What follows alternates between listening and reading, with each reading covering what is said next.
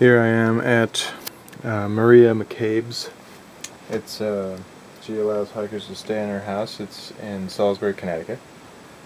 Spent the night last night here on this bed that is now covered with all of the stuff that I need to do and figure out before I repack my pack once again. I got a mail drop from Mom and got the new Tilly hat from Dad. Maria just gave me a nice bowl of cherries. They are pretty delicious. She has got to be one of the sweetest old ladies I've ever met. She's about 82 and has an Italian accent. Very, very nice. And yeah, met some other good people here too. But thought I'd put one more video on maybe before I mail this sucker back, along with some other stuff.